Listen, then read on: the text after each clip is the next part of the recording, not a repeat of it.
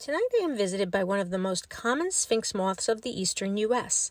This is the Azalea Sphinx, and although you would guess that azalea would be its plant of choice, the larvae are actually more commonly found on species of viburnum or calmia. This adult moth does feed and will frequent flowers at night, pollinating while the bees are sleeping. Occasionally you can find the moth flying in the daytime as well. Colored with shades of caramel, cinnamon, and cream, this moth easily camouflages with trees and vegetation, appearing like dappled sunlight. This particular moth is very active and is keeping his wings warm while we visit so he can leave at any moment.